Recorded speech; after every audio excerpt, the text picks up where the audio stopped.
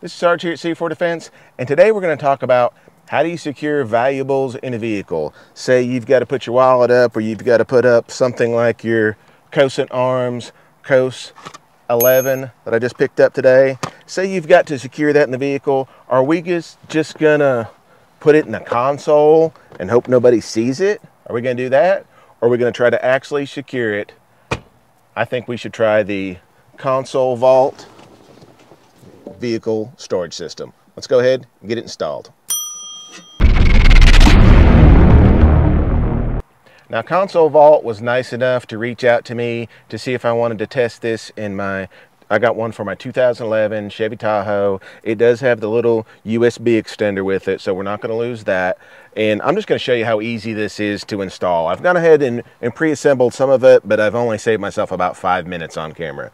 First thing I had to do is I had to take out 2 screws out of the bottom of the console. There's 4 that hold it in. You take out the rear 2 screws. And then I put this trim ring on. There's 2 little pins back here that line it up, and I set it in place. There's some adhesive tape. I took the tape off, put it on there. I went ahead and pre-installed the USB extender. The most aggravating part so far was just popping out the existing USB port, just popping it out of the trim panel in here so we could hook it up. The combination on this one has the 4 barrel numbers, the 4 barrel locks. It is set right now to what it is from the factory. There's instructions. I'll do another video on how to reset that, but for installation purposes, we're going to leave it right where it is, where it was set. Now, I'm going to go ahead and get this thing dropped down in place, hook up the USB, and see how well it does. So let's get this thing in here. Now, the only aggravating part, like I said, is just hooking up this USB, because we don't want to lose that function. We just make sure that drops down in there. This pretty much just drops in place. That's it. We get our 2 screws that were in the box. If I can get them out of my cup holder. And we'll get the right Phillips head screwdriver. I am going to have to get my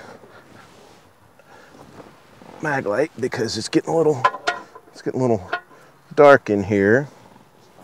I'm sorry that I don't have a better way of filming the installation, but really all you're missing is me threading in 2 Phillips head screws. So you're not really missing anything there. Let me get that one somewhat tight. Get this one, let's see, needs to go over. Got that started. I just did the brakes on this thing today, so I thought, why not just go ahead and get this console vault installed, and we'll be good to go. Because do we want to rely on just covering something up? Like I said, we put it in there. The only thing stopping anyone from getting our valuables is a door lock and some glass. At least with this is steel construction. It has a very good lock in it. I'm sure there's more instructions. I'll put all the specs on the screen right here as we do this. There we go. That is locked in the console. And we've got our USB port, and it's got some padding for sitting our valuables back down in there. That goes in the bottom there. This goes, that may go right there. Goes that way. And that's it.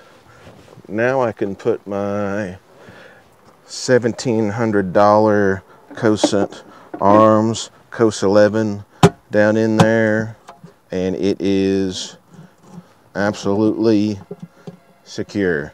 So like I said, console vault, I'll have a link in the description below. It took just 2 seconds to pre-fit everything, and just took a second to install. This thing is good. It looks factory. It is awesome. This is a great investment. I think these are around $270, something like that, $269 MSRP. They have a digital version. It's it's like 30 or 35 bucks more. So really, for 300 bucks, you can make your vehicle very secure. It's good insurance. It'll take care of everything. Like I said, consolevault.com. Congratulations for making it to the end of the video. Smash that subscribe button if you like what you saw. Give us a thumbs up, leave us a comment. Smash that subscribe button anyway. If you want to find out more information about this or other products, follow us on Facebook. Check out our Instagram and our Twitter as well. If you want to see one of my favorite videos, click here. And if you want to see videos from my buddies, Gizzard Gary, the Gun Snob, and Obnoxious One, smash here. See you on the range.